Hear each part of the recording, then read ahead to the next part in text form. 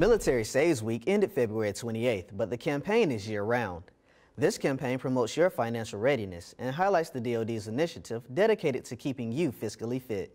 We have a very good track record of having numbers of pledges, and I think it attests, to the importance that financial readiness has in the lives of our military members and their families and their financial stability.